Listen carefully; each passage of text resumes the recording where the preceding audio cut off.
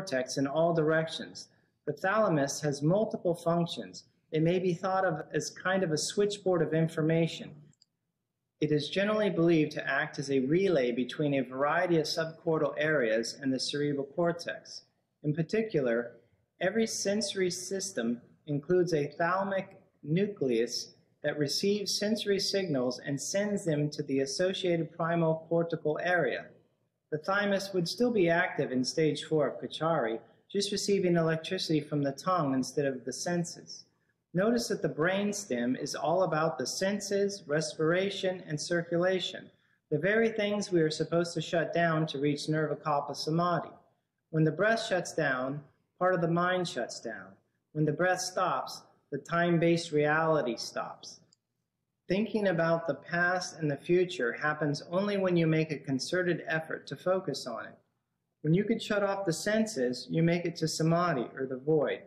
When you raise the Kundalini through the Brahmanadi, with the energy going to the Sahasrara, enlightenment takes place. The key is directing where and how the electricity flows in your body. From the book Mijda, a book about the early life of Yogananda. During the practice of Kriya, the prana, and therefore the mind or consciousness, withdraws from the senses and pierces the cerebral spinal chakras as it's drawn upward and becomes settled at the top of the Sushumna. Through the performance of Kachari Mudra, that divine life current draws the prana from the senses into the spine and directs it up through the chakras to the universal spirit, uniting the consciousness with spirit. The entire body is thereby spiritualized and energized. As a result, a perceptible glow may emanate from the body. The goal of yoga is to bypass the brainstem or transcend the mind. Basically, what Jesus was saying in Matthew 6:22 is that the electricity in the body can flow or take one of two paths, heaven or hell. When thine eye is single, other interpretations say clear or good, the electricity flows to the Ajna chakra or third eye, and when the electricity flows through the brainstem, you see through your physical eyes. One path gives you body consciousness, the other gives you God consciousness. Number 3, Kachari Mudra allows the sadhaka to balance the nadis, which then makes the electricity of the body go up the Sushumna or Brahma Nadi. Jesus said in the Gospel of Thomas, "If two make peace with each other in this one house, they will say to the mountain, 'Move away,' and it will move away." As I spoke about earlier, you have 3 main nadis where the electricity flows in your body. The central nervous system, in yoga parlance this is known as the Sushumna, the parasympathetic nervous system, or Ida Nadi, and the sympathetic nervous system, or Pingala Nadi. When you have a sensory experience, the electricity flows through 2 different systems in the body, both the parasympathetic nervous system, Ida, and the sympathetic nervous system, Pingala. The Ida Nadi is responsible for telling you what you are experiencing. The Pingala Nadi is responsible for the fight or flight response, and so it can't waste time trying to figure out what it is you are experiencing because it could possibly be life-threatening. The Pingala puts the electrical sensation through the catalog of sensations that you've already experienced, and if deemed to be threatening, immediately takes the appropriate bodily response. It is the reconciliation of these 2 signals that come in from the same experience that causes thought or vibration. Think about how your body reacts when it hears a loud noise. There are 2 reactions. One primes the body for action while waiting for instructions. If there is pain involved, such as touching a hot stove, the sympathetic nervous system withdraws from the source before getting instructions from the parasympathetic nervous system. As long as the Ajna chakra is not open, you will experience the world through these 2 systems that bring about body consciousness. As long as the energy is predominantly traveling through the Ida or Pingala Nadi, your brain is imbalanced, and you will remain in body consciousness. The breath brings prana into the body, causing this imbalance. As I spoke about earlier, Swami Shivananda taught that we don't breathe for the oxygen in the air, we breathe for the prana, or to get the electricity in the air into our lungs. The body places a positive charge to all the prana that you breathe in through your right nostril, and a negative charge to all the prana that you breathe in through your left nostril. Positive prana powers up the sympathetic nervous system, or the Pingala nadi in yogic terms, and the negative prana powers up the parasympathetic nervous system, or Ida nadi. This prana travels down to the Muladhara chakra, and then depending on which nadi is currently dominant, starts spinning the chakras to the right or to the left, depending on which nostril is currently providing the majority of the air. When the polarity of the body switches and the nostrils alternate their dominance, the rotation of the chakra first slows down, stops, and then changes direction of its spin. In yogic terms, it is not important which direction the chakras are spinning, because as long as the chakras spin, the prana is being used to experience the external world. When you balance the polarity long enough so that the Muladhara chakra stops spinning, the chakra opens and the prana starts traveling up the central nervous system. This internalizes your consciousness and your spiritual journey begins. The practice of a breathing technique known as nadi shodhana, anuloma viloma, or alternate nostril breathing brings about a balance of the Ida nadi and Pingala nadi so that the electricity starts flowing up the Sushumna. When the nadis are balanced, the nostrils open up and dilate. Many people have practiced this breathing technique in yoga classes. Using the fingers to close off the nostrils is cumbersome and distracting, whereas using the tongue internally to do this takes a lot less effort. This is achieved by sticking the tongue up the nasal pharynx and up one of the nostrils, sealing it off like a cork in a bottle. The inner ears that cover the Eustachian tubes are physiologically designed to help you turn your tongue sideways so it can slide up the turbinate area of your nostril to the 10th gate. Kachari Mudra also gives you the added benefit of the next topic, which is number 4, allows the sadhaka to rub a nerve center, which leads to dharana, or one-pointedness of mind. At the top of your nasal septum is a bundle of nerves. When the tongue touches this area, you can feel the electricity flowing through the tongue. The uvula is actually a transformer and uses this electricity to burn up the rest of the frenulum, allowing your tongue to go deeper into Kachari.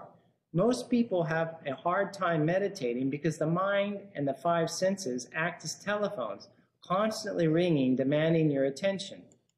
When the tongue makes a connection with the top of the nasal septum, a buzz is felt that is almost sexual in nature. Everybody has had the tingly feeling that you feel when you are about to sneeze, but for some reason you can't quite sneeze. Suddenly you feel the sneeze coming on, and a sense of relief and a buzz is felt in the upper nasal area. Kachari Mudra allows you to rub these nerves and brings about this feeling. This feeling draws the attention away from the senses and the desires of the mind, and you focus on the contact that is made with the tongue. Number 5, Kachari Mudra assists in turning on your Kundalini, or opens up the knot at the Muladhara chakra. This is a big one because basically I'm telling you that you have something in your body that is dormant that you are not aware of. Throughout your life, you may have had glimpses of the electrical nature of the world and your body. For example, when my yoga instructor first showed me the small particles of electricity floating around in the air above the ocean, I immediately remembered watching them with great fascination as a small child. Another fascinating thing was dragging your feet around on a rug or a carpet and then touching your brother with your finger, shocking him. Whenever you fly in an airplane and go through clouds, look out the window. You will see little white sparks of electricity dancing everywhere. This is prana. The electrical system in our bodies is largely dormant because it is unbalanced and has blockages in it that doesn't allow the electricity to flow properly. The Bible refers to these blockages as the 7 seals. The senses are designed to pick up various electricities from the world. The sensation of smell is nothing more than when one of these electricities touches your olfactory nerves. The sensation of taste is when one of these electricities touches your tongue. Vibrations touch your ears, light hits your eyes, and energy touches your skin.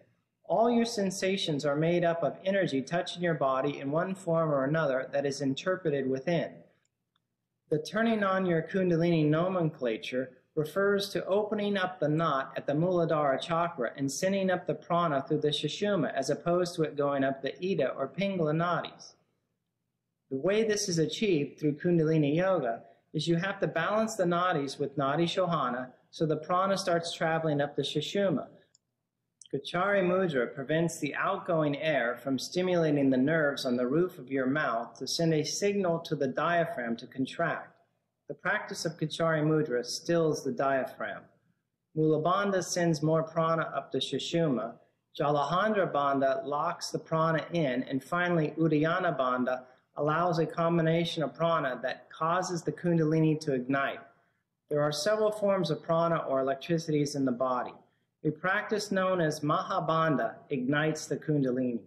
The word Maha means great, and the word Bandha means lock.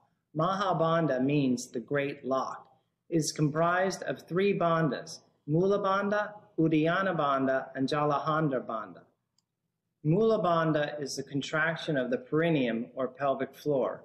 Uddiyana Bandha is exhaling all the air out of your breathing chambers and pulling the stomach in and up, creating a vacuum in the breathing chambers. Jalandhara Bandha is bringing the head down so the chin touches the breastbone, locking the prana in. These 3 bandhas, in combination with Kachari mudra, turn on your Kundalini. Number 6, Kachari mudra allows the sadhaka to push on a nerve center, shutting off all sensory perception. There is a bundle of nerves above the nasal turbinate area where the sensory perceptions of the eyes, ears, nose, and mouth go through. When your Kachari has advanced far enough, you can push on this bone, which causes a compression of these nerves and stops all nerve signals from reaching the brainstem. With no electricity going to the brainstem, the mind shuts down, freeing the consciousness. In yoga parlance, this is called samadhi. You can see that the bone that you press on extends out like a diving board, and the bones supporting it are designed to bend, allowing this compression to take place. Number 7, Kachari mudra allows the sadhaka to drink from the fountain of youth, or King Arthur's Holy Grail. The liquid the brain makes is contained in this cup-like bone, is also known as ayahuasca by the shamans in the rainforest, amrita by the yogis, and DMT by Western scientists. This liquid separates the consciousness from the mind. In the Gospel of Thomas, Jesus saw infants being suckled. He said to his disciples, "These infants being suckled are like those who enter the kingdom," referring to Kachari reaching the amrita. When stimulated with electricity from your tongue, your pituitary gland and the pineal gland make a white and yellow liquid respectively, and when they combine, they create a chemical compound that Western scientists call DMT. This compound collects in the sella turcica, which is a cup-like bone that houses the pituitary gland and is euphemistically known as the Fountain of Youth or King Arthur's Holy Grail. This liquid literally shuts down the mind and frees the consciousness to experience its true nature, or oneness with the divine. When the electricity flows right under the pituitary gland, it starts vibrating, which causes the pineal gland to start vibrating, and they both produce copious amounts of this liquid. When this liquid is absorbed by the tongue, instant samadhi takes place. This is the goal of yoga on the physical plane. When Jesus was fasting out in the desert for 40 days, he was in a deep meditation drinking this liquid. The yogis call this liquid amrita. This liquid allows the sadhaka to live without eating or drinking anything. All illnesses disappear and youth returns. You can live in heaven, God consciousness, or hell, body consciousness. It is your choice. When the snake tempted Eve in the Garden of Eden with the apple, Eve took a bite of the apple and she gained access to the tree of knowledge, or knowledge of the body. It was an allegory for the Kundalini residing in the lower chakras, or hell. The snake is a metaphor for her spine. The apple is a metaphor for sex. When the Kundalini resides in the sex or stomach chakras, just like an animal, you are only concerned with survival and procreation, sex and food. When the Kundalini is raised to the higher chakras, the heart, throat, third eye, and crown chakra, your thoughts are dominated by love, intellect, and the divine. When your chakras are opened, you gain access to the tree of life, or knowledge of God. In Genesis 1:27, it says, "God created man in his own image." This does not mean that God has 2 arms and 2 legs. This means that God also has these chakras. Adam and Eve's falling was delving into body consciousness. The choice is yours. Where do you want to place your energy? I would like to end this talk with a few questions to you. Why are the Catholic and Christian churches hiding the most important teachings of Jesus? Does anybody really believe that they didn't know where Jesus was from the age 13 to 30? Why are our government-funded schools teaching us the nonsense that we evolved from monkeys? Why are we brainwashed into believe that anyone who believes in creation is intellectually challenged? Life is not evolving. Consciousness is evolving. Anybody that understands DNA, the fact that a blueprint of how you are designed is in every one of your trillions of cells, knows that we were created. In understanding DNA, you have to be intellectually challenged to believe in evolution. Why is there a concerted effort to keep the truth about who and what we are away from us? And most importantly, are you willing to spend 15 minutes each morning and night doing some simple exercises to attain enlightenment in this incarnation? One of these incarnations, you're going to have to do it. You cannot enter the kingdom of heaven without your spiritual birth. In the Gospel of Thomas, Logos 2, Jesus said, "Let him who seeks continue seeking until he finds. When he finds, he will become troubled. When he becomes troubled, he will be astonished, and he will rule over the all." As Jesus said in John 14:12, "Verily, verily, I say unto you, he that believeth on me, the works that I do shall he do also, and greater works than these shall he do, because I go unto my Father." There really are two parallel worlds you can live in. You can call them whatever you like, heaven or hell, the tree of life or the tree of knowledge, serving God or serving mammon, your chakras or your body, God consciousness or body consciousness. There is an internal world and an external world. You can follow whatever religion you like, but there is only one path to the Father. The reality is you are all sons and daughters of the living Father. God sheds pieces of light and creates us like a plant sheds seeds. You are a piece of God. You are God playing in an elaborate game of hide and seek with yourself, and you will continue to play this game until you open up your 7 chakras. This is your destiny.